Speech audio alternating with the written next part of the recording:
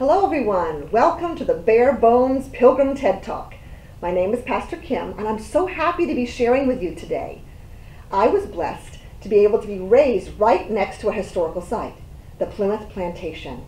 I spent many hours in Plymouth and was fascinated by the history of the Pilgrims and the natives, that I went out and bought the books and I did the research and I became a school and historical interpreter. I would bring my TED Talks to the children to help them understand the difference between myths and legends and the truths about these fascinating people. Many of the Pilgrims were buried in my hometown cemetery, so we were quite aware growing up of the subculture that had been there before us. But let's start at the beginning, shall we? How did the Pilgrims get to the New World? Well, England was a Roman Catholic nation until 1534, when King Henry VIII declared himself the head of a new national church called the Church of England. A lot of people were not happy about this change. They thought it would be very different from Catholicism, but it didn't turn out to be. And some of the people wanted a simpler church, like the early Christians had. And they wanted to purify the church to the times of Paul. So they became what we called Puritans. Another group that was considered really radical went even further. They didn't think of this new Church of England would work at all. So they wanted to separate from the church and form a brand new church. They were called separatists. But you know what? In the early 1600s in England, that was dangerous because it was illegal to be part of any church other than the Church of England. Some of them had been fined and even sent to jail for practicing their faith. When they felt they were no longer able to practice safely in England, they chose to flee to the Dutch Netherlands. And there were not very many people, just a small group, a small congregation. When they were in Holland, they could practice their own religion without fear of persecution from the English government or its church. Now, these separatists thought it might be easier in Holland with some religious freedom for them. But you know what? Life was not easy in the Netherlands. The separatists had to leave their homeland and their friends and some of their family and live in a foreign country with no clear idea of how they would support themselves. Now, the congregation stayed briefly in Amsterdam and then moved to the city of Leiden. They stayed there for the next 11 to 12 years. Most found work in cloth trades, while others were carpenters or tailors, or some were printers. Their lives required a lot of hard work. Even young children had to work. But some of the older children, well, they were tempted by the Dutch culture, and they left their families to become soldiers and sailors. Their parents started to fear that they would lose their identity as English people.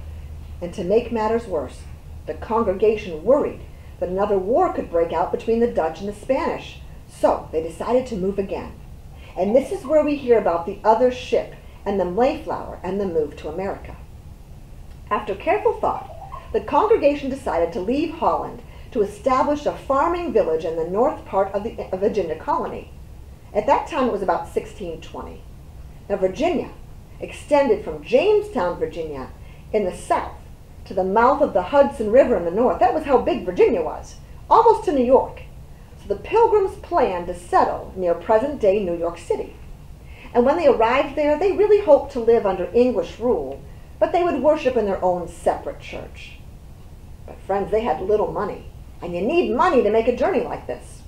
So they entered into an agreement with financial investors called the Virginia Company.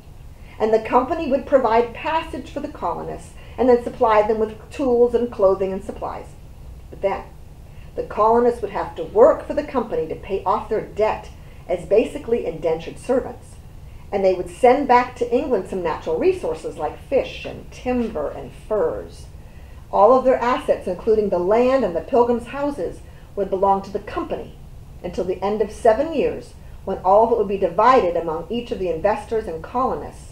The colonists and investors had a lot of arguments about this, but eventually the Pilgrims were able to leave Europe for America.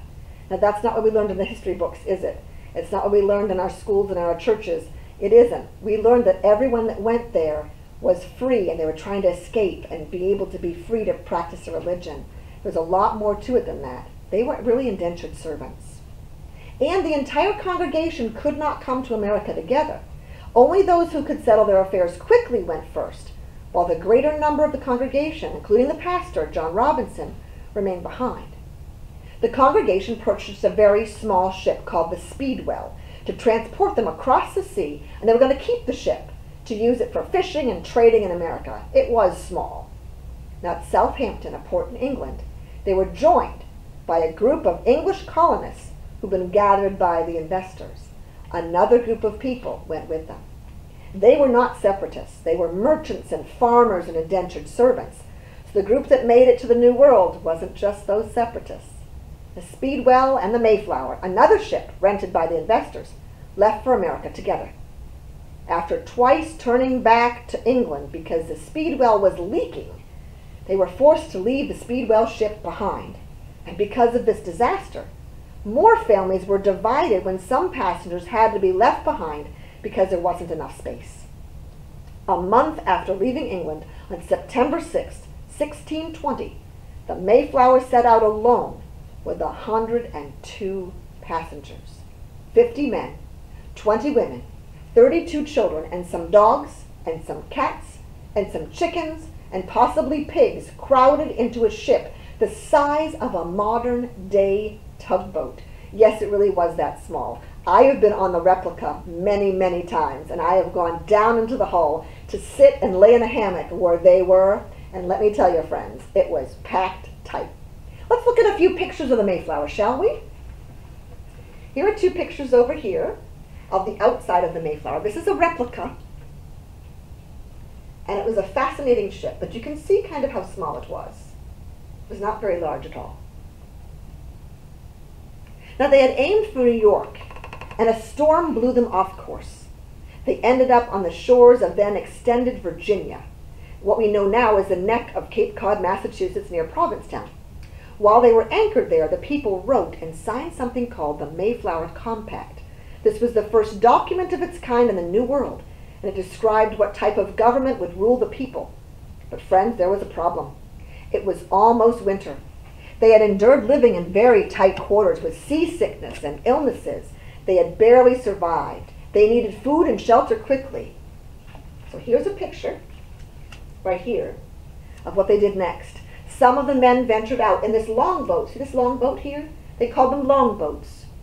They ventured out on November 11th, 1620, and they stumbled onto an Indian grave site where they found baskets of corn as offering to the dead. They took the corn and they made the natives of the area very, very angry. They were shot at, but it didn't stop the men because they were starving and they didn't understand the culture of the natives. Because it didn't look like a friendly place to settle, they upped anchor. They moved a bit more up the neck of the Cape to settle at New Plymouth in a long deserted site of the Wampanoag village. It was December 16, 1620. It was chilly, my friends. In Massachusetts, it was chilly. I used to live there. It was cold. On December 25th, Christmas Day, they started to build a shelter, a meeting house, a common house to keep them together and keep out the cold.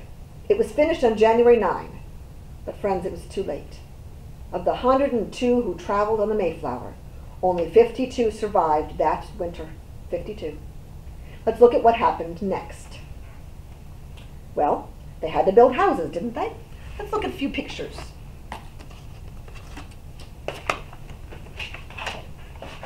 This is an old-fashioned TED Talk, friends. Let's look at some pictures of them building houses. And you can notice that there are no nails anywhere. None at all.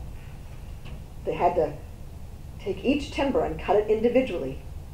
They had a big long saw that they could go up and down with, and 2 men could be on it at once. It was a very hard job to do. The grounds had been measured out for 19 home sites in New Plymouth. The bachelors would live with other families until they could afford a home of their own and a wife. Now let's look at what the houses might have looked like.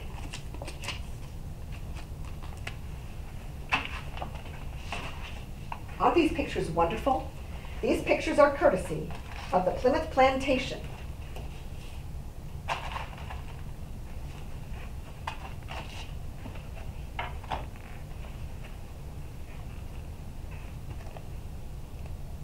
Aren't those interesting pictures? And do you see the oven in the middle there? The oven. They had to cook their bread and things outside because they couldn't dare have it inside the house. What would catch on fire? See over here? where my finger is, that's called thatching. And so there's thatching on the roof, which is basically straw. And if they had that kind of an oven inside, it could catch this on fire. So they moved all the ovens outside. Let's look at what could have been inside. I'm going to collect these pictures. That's why we call this an old-fashioned TED Talk, friends. Let's look at this. Can you see this gentleman writing? And he was actually kind of wealthy because he actually had a candlestick and a vase, and he had a writing quill, and he had some ink, and he had actual paper book. So he had some money. He could have been one of the governors. And look behind him, though. See how sparse things were. Very few things to eat off of. Usually they shared a common bowl. It was very sparse. Now let's look at how they kept warm. That's important.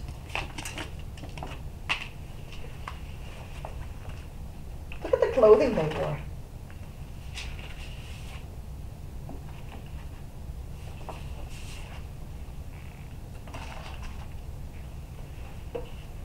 Wow, these clothes aren't what we're used to seeing pilgrims be in, are they? Not at all. In fact, where's the black and white? Where's the buckles? Where's the funny hats that the men wore that were black and white with the big buckle on the front? That is so interesting.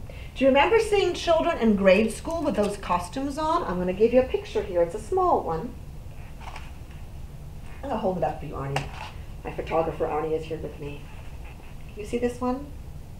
That's what we're used to seeing in grade school. That was me when I was a child and I was in a parade. And that's what I wore. And it was wonderful. But that is not what the pilgrims wore, friends. I'm going to remove this now. How did we ever get the idea that pilgrims wore these clothes? I mean, where did that come from? Look at the beautiful colors. It came from this, my friends. This picture. This was a picture called it's from 1867. And it's originally called The Early Puritans of New England Going to Church. Then it was just changed to simply Pilgrims Going to Church. This painting from 1867 was painted by George Henry Boughton. All of our impressions of the pilgrims came from this made-up painting. Isn't that unbelievable? So then 100 years later, after doing research and archaeological digs, we discovered that the pilgrims wore brighter clothing with no buckles at all. But they did have buttons. Kind of amazing that we kind of lived into that myth for so long, wasn't it? I happen to like the beautiful colors. They use natural dyes to dye the clothing and the wool. I'm going to change pictures now for a minute. Let's look at how they would have grown food and how they gathered food.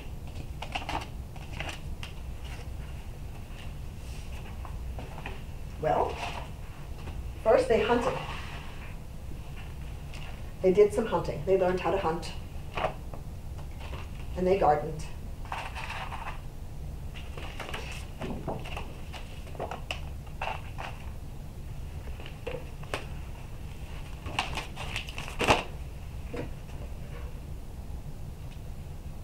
You see, we have a complete list of what they carried with them on the Mayflower.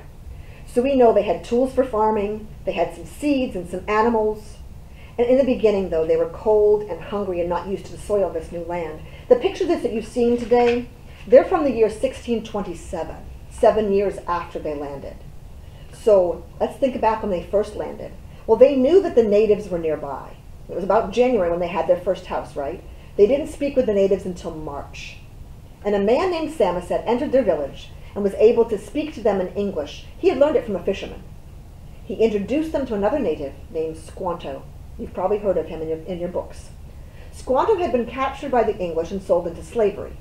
He escaped years later and came back to his home to find that every single person was dead from an English disease. The pilgrims that had come had settled onto his tribe's land. So he decided to help them. Let me show you some more pictures.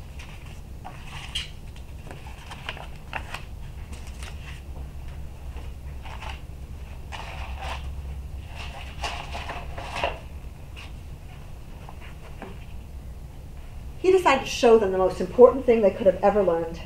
He showed them how to plant corn the native way, like these girls are doing here, with a hill. And then you took 3 fish and you placed it around it for fertilizer. He also showed them how to hunt and fish and survive. And we know that that first summer they planted corn and peas and barley, but the corn, because of the natives, it did the best. Squanto also introduced them to Massasoit, the chief of the Wampanoag tribe.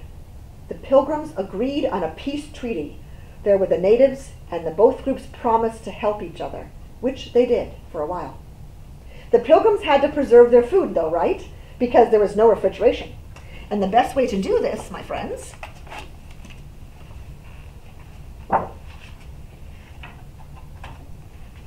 are 3 ways. There are 3 ways. What do you think they are? You can see them right there, right? They had to salt their food heavily, which dries it out, or they had to dry it in the sun, or to smoke it. And here's a picture of them preserving their food. She's actually doing a ham right there. This was in the year 1627, so they had pigs by then. And can you see behind them, there's the ham there, that she has salted already. But she's putting it in literally a vat of salt and rubbing it, and then they hang it to dry. Now, because the first harvest was so good, particularly the corn, the governor of the new colony, Governor Bradford, decided that they would show that they were thankful to God for the harvest, so they held a celebration similar to the harvest festivals that were held in England. 90 members of the Wampanoag tribe came to the festival, 90 members. And friends, it lasted for 3 days. They had to really have a time of celebration, but know that the natives too, it was part of their routine and their tradition to, on the harvest time, to also have a celebration of the harvest. But friends, there was no turkey, no pumpkin pie, and no cranberries. The wild cranberries were too bitter to eat without sugar. In fact, when I was a child, I was raised near cranberry bogs. And the most wonderful memory that I have is ice skating on the cranberry bogs that were flooded. I chip my end of my blade of the ice, onto the ice, and I chip it, use my blade of that. And I dig down, and I get a handful of cranberries that were frozen, and you pop them in your mouth. And I'm telling you that it was like 20 degrees out, and it was sharp and beautiful and wonderful. And the wild cranberries they couldn't use because they didn't have any sugar. They were really, really, really bitter. But what they did eat was cod and sea bass and wild birds and cornmeal and 5 deer brought by the natives. And that is the celebration that our Thanksgiving takes after. It's morphed a little bit, hasn't it? Let me show you a picture of what it would have been like then. This is a replica of what the actual Thanksgiving at that time would have looked like. And they didn't call it Thanksgiving. It was a feast, the harvest feast. And can you see the natives have joined them at the table? They're eating corn and lobster and mussels and cakes, corn cakes, and deer, venison. They would not have had turkey at that time. The festival, this whole thing, it was 3 days long. And during the 3 days, they had a lot of fun. And this is recorded, by the way, in William Bradford's book. So I've read his book, and I know what they did. And they recorded all the fun times they had for 3 days. The natives showed them how to do their games. There were lots and lots of different kinds of games. They played games for days and ate lots and lots of venison. And the children also, the Pilgrim children, showed their games. And they had some from England that they remembered. So it was quite a celebration. They generally made merry. Over the next 6 years, more English colonists arrived, and many of the people who had stayed behind in England or Holland when the Mayflower left were able now to join their families. By 1627, the Plymouth colony was stable and pretty comfortable. Harvests were good and families were growing. In 1627, about 160 people lived in the Plymouth colony that you've seen today. The pictures were from that time period. Now, here's a good question. Why do we call them pilgrims? Well, a pilgrim is a person who goes on a long journey, often with a religious or a moral purpose, and especially to a foreign land. After the Mayflower arrived, the first baby was born. It was a boy, and his parents, William and Susanna White, named him Peregrine. That's a word which means traveling from far away and also means pilgrim. Then the writer of Mort's Relation in 1622 refers to the Plymouth colonists as pilgrims. Governor William Bradford calls the Plymouth settlers pilgrims when he writes about their departure from Leiden, Holland, to come to America. They knew they were pilgrims, and looked not much on those things, but lifted up their eyes to the heavens, their dearest country, and quieted their spirits. Now, let's talk about the Native Americans. There's been quite a bit of controversy surrounding Thanksgiving in the Plymouth area today, and so many natives are not happy with the idea that Native Americans should be grateful for the events that led to their suffering. They lost their land to the Pilgrims, and Squanto lost his entire tribe to a European disease. In 1600, there were as many as 12,000 Wampanoag people, with at least 40 villages divided between 8,000 people on the mainland, another 4,000 offshore on the islands of Martha's Vineyard and Nantucket. When the Pilgrims landed in 1620, fewer than 2,000 mainland Wampanoag had survived, 2,000 left. And after the English settlement of Massachusetts, in 1675, only 1,000 were left. Each year, a national day of mourning takes place on Thanksgiving, and it's sponsored by the United American Indians of New England. It began in 1970, and it's a way for the Native people to memorialize the indigenous people who died as a result of colonization. It's also to protest against discrimination of their people. The idea that the Pilgrims and the Indians had this feast and then decided to live happily ever after just really isn't true.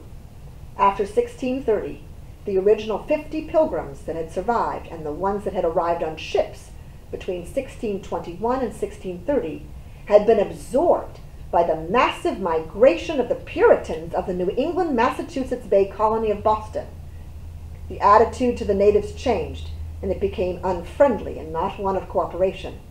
By 1637, the colonies expanded and destroyed a powerful native confederacy that had opposed them.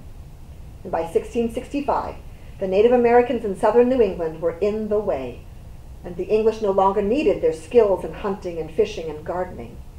Epidemic after epidemic hit the population. They were reduced substantially in size and in health, and there was fighting. When I was growing up, I was really familiar with the Wampanoag. As the tribe is still there, and at the Plymouth Plantation, there's a separate area for the tribe to teach the visitors. And unlike the other parts of the plantation, where the people in the English part stay in character, like if you walked up to someone in an English character in the 1627 village and said, "Excuse me, ma'am, where's the closest McDonald's?" She'd say, "Oh, McDonald's, they're down the road a piece." They stayed in character. But quite the opposite in the village next door of the Wampanoag tribe.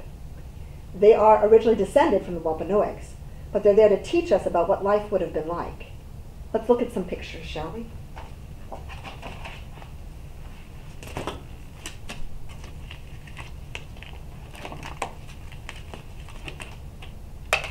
This is a wetu. It's a house.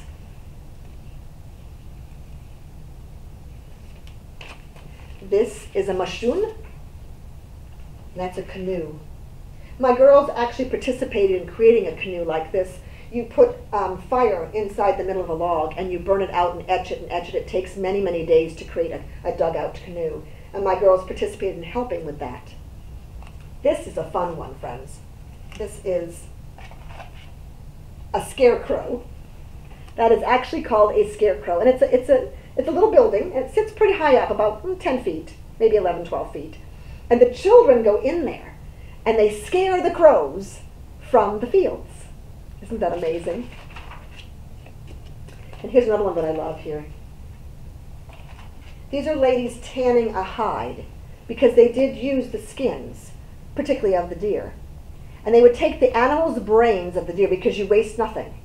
And they would soak the skins in the brains and water. And the acid in the brain takes off any additional sinew.